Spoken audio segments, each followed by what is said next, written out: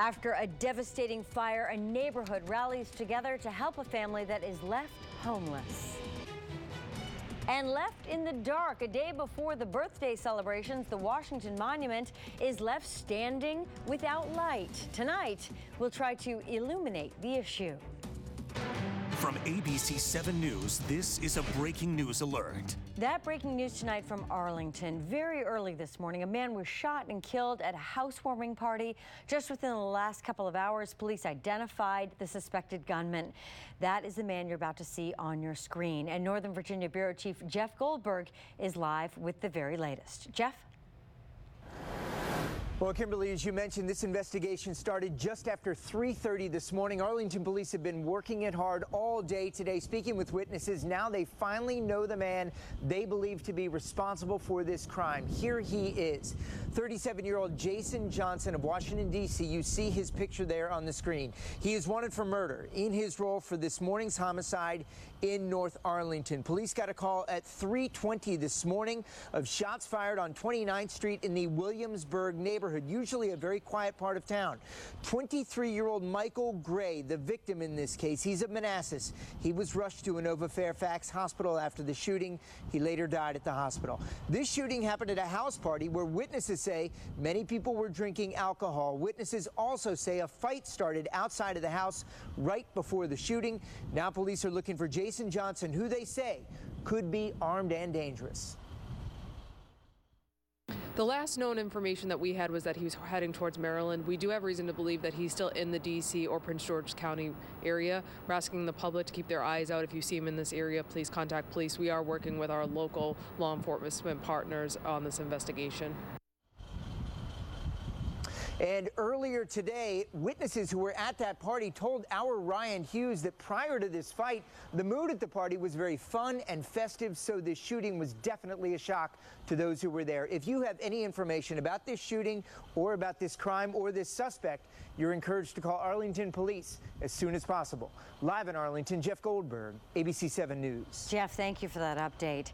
You can get ahead of the big stories by signing up for breaking news text alerts at WJLA.com/text. New at 11, the Washington Monument was left in the dark earlier tonight. You can barely see it here. The National Park Service called in electricians to get those lights on when they failed to turn on themselves. The red aviation lights did function normally. The lights were out until 7:20. The cause of the outage is unknown. This is the second time the monument has stood in the dark. The lights failed to turn on back in early January, too. It is hard to believe this is still winter after spring-like temperatures this weekend.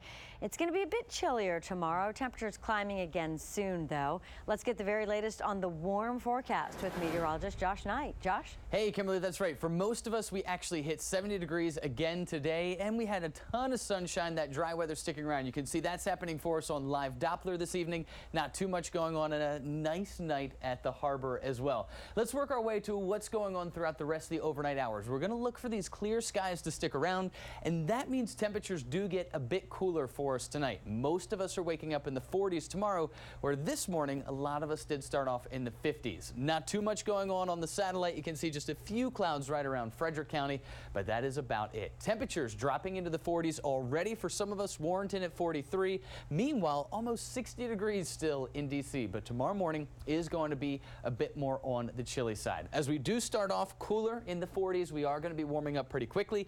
50s for you around 10 o'clock, 56 by 1, topping out right around 59 degrees. Now, tomorrow we're in the 50s, Tuesday we're in the 50s, but we're going to be tracking some rain and then another warm-up.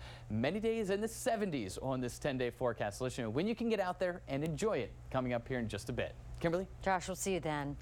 A developing story tonight. A 2-year-old boy remains in critical condition in Tacoma Park after getting hit by a car last night at this apartment complex on Roanoke Avenue. Police say the driver did stay there at the scene. Neighbors have expressed concern about the driveway where the boy was hit, saying it's a popular play area for kids.